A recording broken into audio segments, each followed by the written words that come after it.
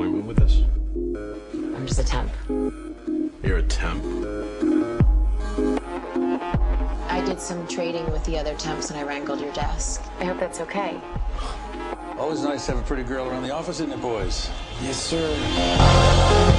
Does this Christmas party get pretty wild? Not usually. Well, that's no fun. Hey, don't. Stop.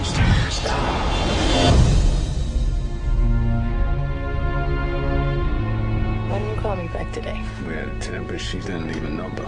Is she pretty? Pretty plain. It is such a pleasure to meet you, Mrs. Charles. Hi.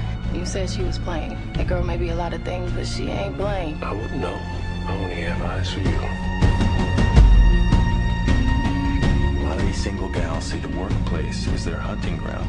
And I think this one has got you in her crosshairs. I almost went insane today, having to pretend like I was concentrating on work when all I could think about. Lisa! There's nothing going on between us. I'm sorry to disturb you. I was trying to reach Derek. There was a kind of incident. Is he all right? I think he should tell you himself. My name is Monica Reese. I'm the investigating detective. What's happening, Derek? Okay. She tried to commit suicide naked in your bed. She was naked in your hotel room? I need to get the story in your husband's own words.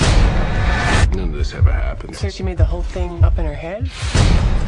Hi, I'm Sharon's friend Kate. I have this present for Kyle. You can't, he's sleeping. I won't wake him. Somebody was inside the house? You better do something about this woman, or I will. You need help. I know. Help me, Derek.